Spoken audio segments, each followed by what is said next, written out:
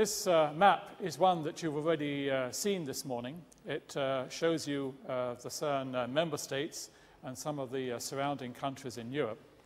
I am going to talk not just about particle physics, also, as has been promised, a little bit about the connection between particle physics and cosmology. This is really as a sort of appetizer for what you'll hear later on, in particular from Pierre Bénétry. But I do want to say a little bit about the impact of CERN on science and society. This will reflect some of the remarks that were made by Professor Krulikowski in his introduction, and also some of those that were made by Chris Llewellyn-Smith in the previous talk. But I will, if you like, give you some worked examples of how these arguments have panned out in the case of particle physics. It's perhaps a good idea to start back at the beginning. Next week, in fact, will be the 50th anniversary of the start of the CERN organization. In fact, the CERN convention was signed the previous year. This is actually a copy of the convention paper, which has signatories from 12 countries on it. Of those 12 countries, 11 are still members of CERN. There is one which doesn't exist anymore, namely Yugoslavia. So here are the CERN member states, which you've seen repeatedly. When CERN started back in 1954, there was no European Union. The European Union came along later. When countries from Central Europe, such as Poland, joined CERN, starting in 1991, they were not admitted to the European Union. I'm very happy that this is possible this year, but in many respects, CERN has been pioneering European integration and, as I will say later on, also global integration in science. So Poland in particular, as you've already heard, became a member state of CERN in 1991, which was somehow the culmination of a long and very valuable relationship that we had with Poland also many years previously. Now, one of the points that I'm going to be making later on is that CERN is not, quote unquote, just a European organization. I would argue that CERN is the first global scientific organization. It's a global European organization. As Professor Llewellyn-Smith has already mentioned, there are scientists from something like 80 countries working at CERN. We have official agreements with the governments of more than 30 countries around the world, not just the United States, Russia and Japan, but also, in particular, many developing countries such as India. So what are all these people doing? Why are they doing it? And why is it important that they do it? Chris Llewellyn-Smith has given you some very general arguments. What I will do in the rest of this talk is review a bit the history of particle physics and, of course, in particular, CERN's contributions, some of CERN's contributions to particle physics. As I go through this historical review, I will mention some specific interfaces with cosmology, such as the origin of matter, the origin of the nuclei in the universe, perhaps dark matter. But I won't go into great detail, and these will be discussed by subsequent speakers. And I will spend, as I said, a fair amount of time discussing various aspects of the impact of CERN on society. Information technology is one example of this.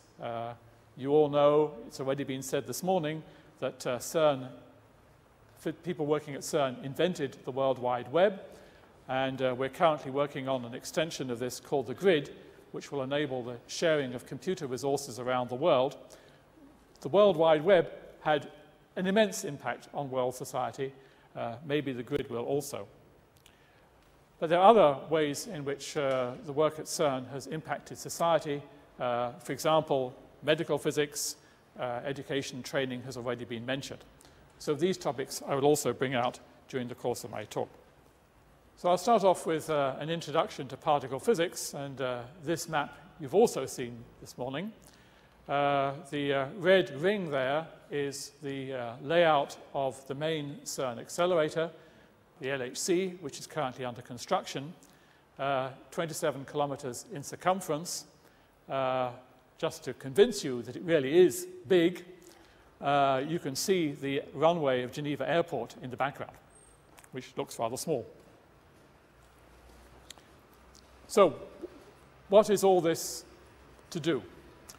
Basically, you can regard accelerators, such as CERN's, as being immense microscopes for looking inside matter. We know that every piece of matter is made up out of the same basic Lego building blocks. If you think back a century ago, this is the time when people finally realized that atoms were in fact not the fundamental building blocks, and that atoms in fact were composite objects containing nuclei with electrons orbiting around them. During the first half of the last century, it was realized that these nuclei were also complicated objects made up out of protons and neutrons. In the second half of the last century, it was realized that these protons and neutrons were made up out of smaller constituents, smaller building blocks called quarks. And it's these quarks which is one aspect of the frontier of our present knowledge of the structure of matter. I would say that the core business of CERN is to understand what these basic building blocks of matter are and the interactions between them.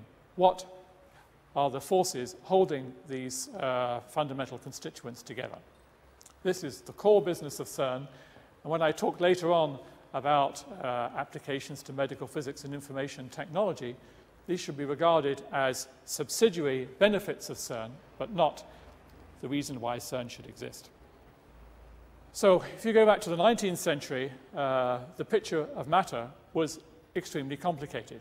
Here is the Mendeleev table, and our friends over at Dubna continually make this Mendeleev table even more complicated by discovering new super heavy elements.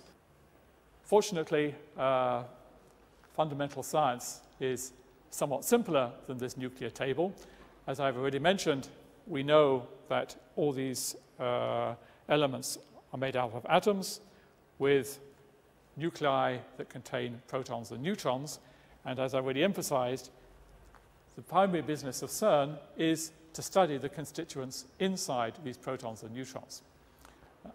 I've emphasized this point because, of course, the name CERN, the N is nuclear. And people often think, well, it's nuclear physics. There is a small amount of nuclear physics that is done at CERN, but this is no longer our core business. Another aspect of the core business of CERN is to study these fundamental forces and provide the basis as far as possible for theories unifying them all. And I think one can say that over the decades of CERN's existence, it's made important contributions to our understanding of electromagnetism, the strong and weak nuclear forces, and to the unification between them. If you look back over the history of particle physics, one can say that in some sense it started back at the end of the 19th century with the discovery of the electron.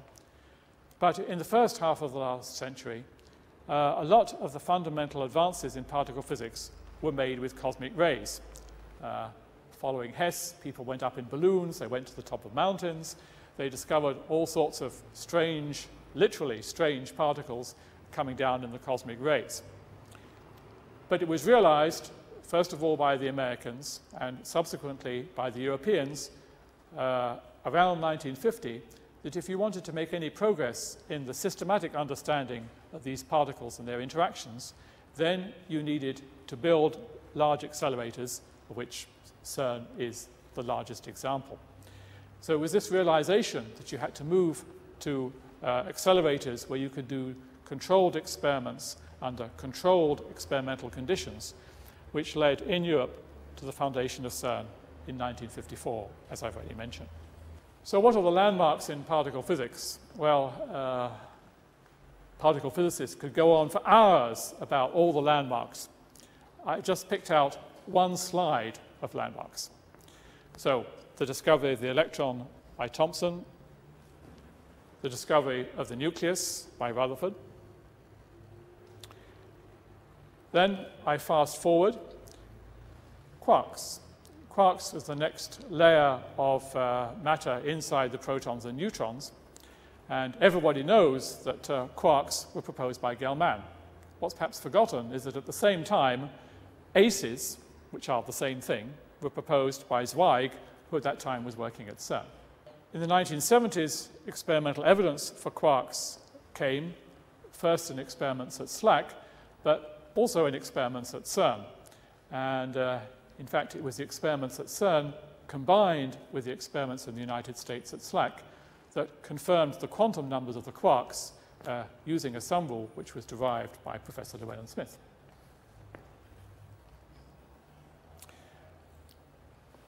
Perhaps one of the key breakthroughs at CERN was made in 1973 with the discovery of a new type of radioactivity that I'll discuss a bit more in a moment, the discovery of the so-called neutral weak interactions. This created the revolution which gave us a completely new understanding of the fundamental forces and paved the way for a calculable unified theory of the particle interactions.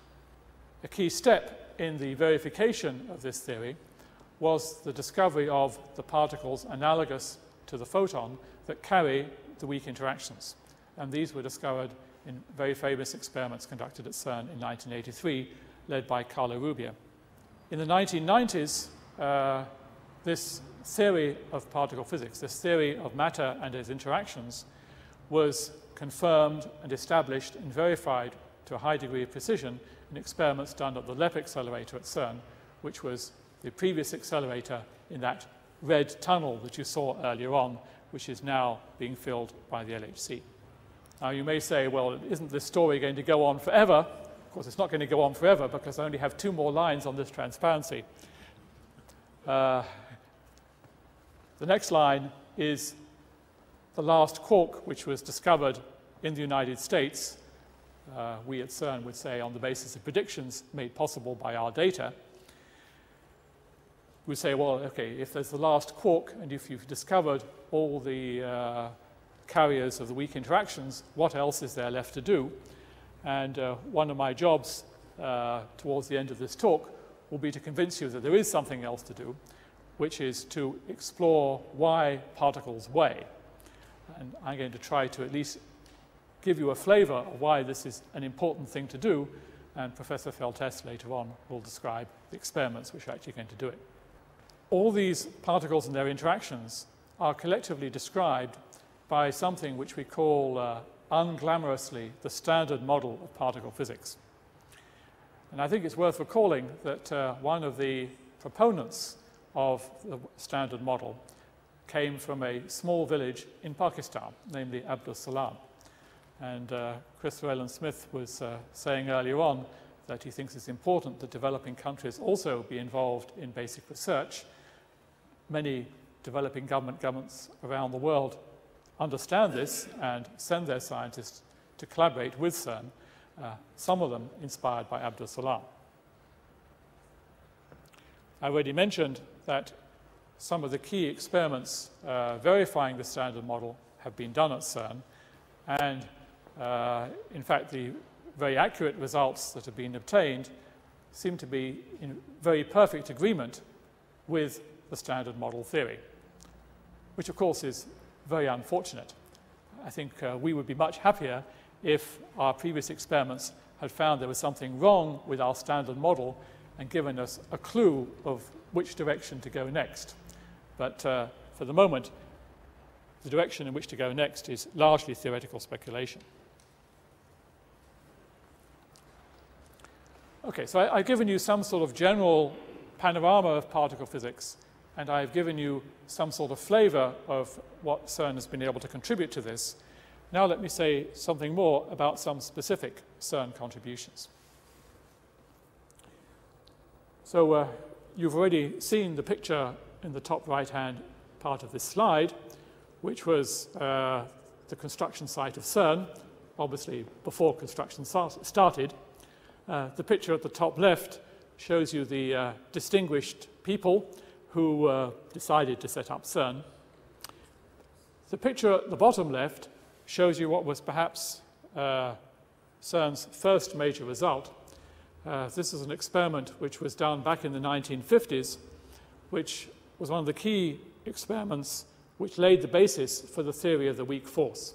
At that time, there were a number of contradictory experimental results which seemed to go against the best theoretical ideas at the time, and one of the first key experiments done at CERN was to say the theorists are right, those other experiments somehow got it wrong. The bottom right-hand panel is also a landmark in the history of CERN. This was 1959, a date that Professor Kulikowski already mentioned. This is when CERN's first major accelerator was completed, and for a while it held the world's energy record as the highest energy accelerator. The discovery of the neutral weak interactions that I mentioned was made in 1973 using a bubble chamber where you look for the particle tracks as they pass through the bubbles and create ionization. The top left picture shows you white-coated technicians inside the bubble chamber.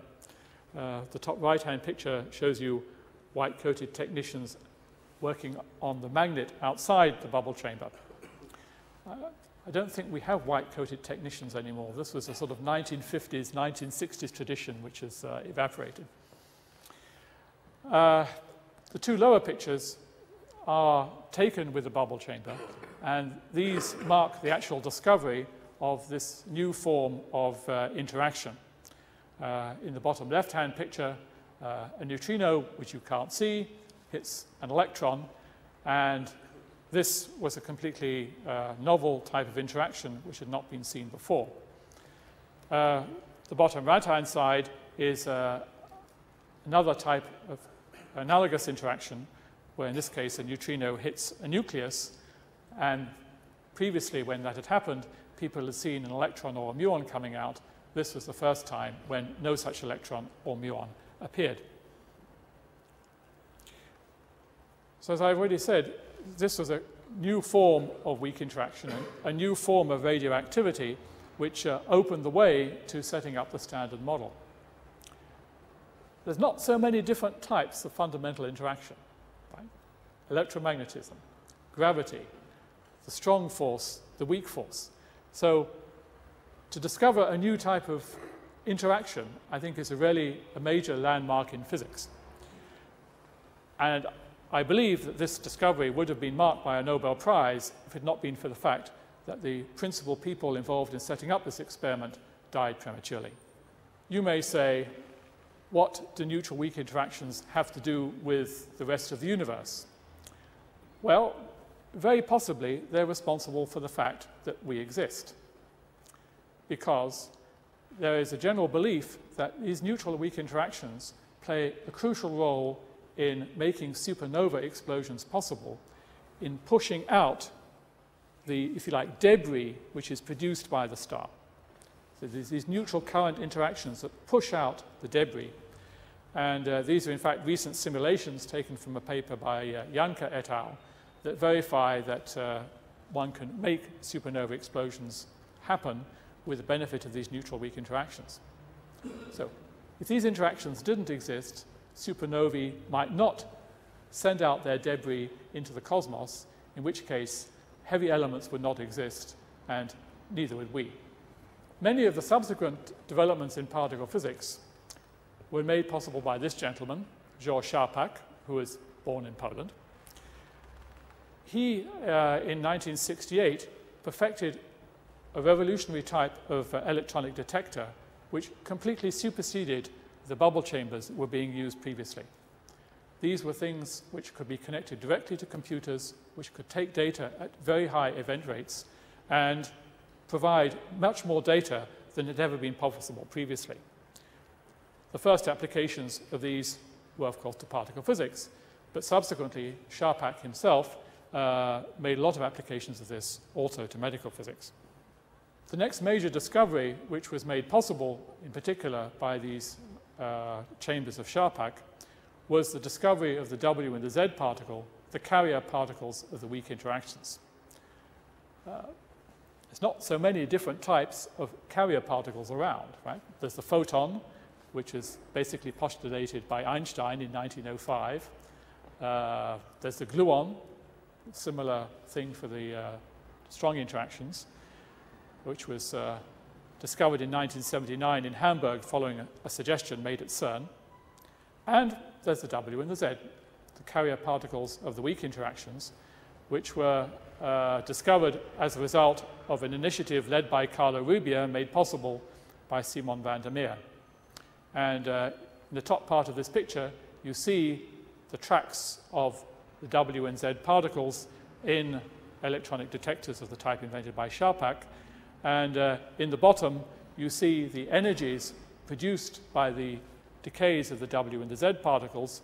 So you see these towers of Lego bricks, which correspond to the decays of the W and the Z. In fact, at one time, CERN got into a dispute with the Lego toy company because they said we couldn't talk about Lego plots. This is a trademark. So let me just show you some Nobel Prize winners associated with CERN. The first one is Carlo Rubbia and Simon van der Meer, the people who discovered the W and the Z. Here is a picture of Georges Sharpak, the inventor of the electronic detectors. Actually, the person in the back there is another Nobel Prize winner, Sam Ting, who has been doing experiments at CERN for many years. And I've been trying to identify the person on the right. I think it may be the back of Carlo Rubbia's head, but I'm not absolutely sure. And then I've added these people. These were Veltman and 't Hooft, who were the people who showed how one could calculate in our modern theories of particle physics, and who actually laid the mathematical basis for the standard model. These people both worked at CERN for a number of years, and it was experiments at CERN that verified the predictions of the standard model, that showed that their calculations worked, and the Nobel Prize citation for Veltman and 't Hooft makes extensive reference to the work at CERN, which confirmed their predictions. I talked about the experiments that verified the standard model. On the left here is the results from one of the experiments at CERN, measuring the properties of the W and the Z particle with the LEP accelerator. One of the key results of these experiments was that it was possible for the first time to determine how many different types of matter particles could possibly exist. In particular, in this case, the number of different types of neutrinos. And you can see very clearly that the number is 3. So you may say, why do I care that there's only 3 neutrinos? Wouldn't the universe have been the same if there'd been 6 or 10? The answer is no, the universe would not have been the same, because the number of different types of elementary particles, and in particular the numbers of different types of neutrinos, control the behavior of the very early universe. So in some sense you can say that experiments at CERN are going back in history through the Big Bang, and the way in which the universe behaved in those very early days controls the abundances of the light elements in the universe. I talked earlier about the role of neutral currents in spreading heavy elements through the universe. The abundances of the light elements, such as helium-4, deuterium, and lithium, those are controlled by nuclear reactions in the very early history of the universe, which depend on the number of neutrino species.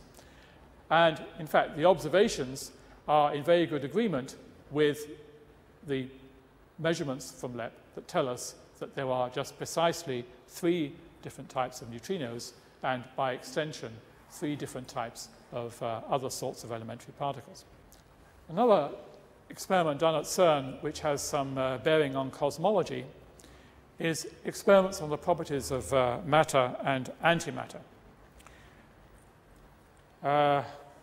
Originally, when antimatter was postulated, it was thought that its properties would be precisely equal and opposite to those of regular matter. It turns out that they're not quite equal and opposite.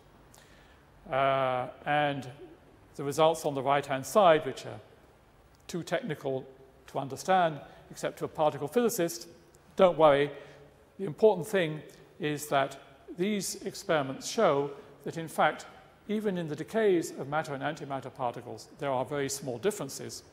And it's believed that these very small differences between the decays of matter and antimatter particles might have made possible the fact that the universe today is predominantly made of matter and contains no measurable amounts of antimatter.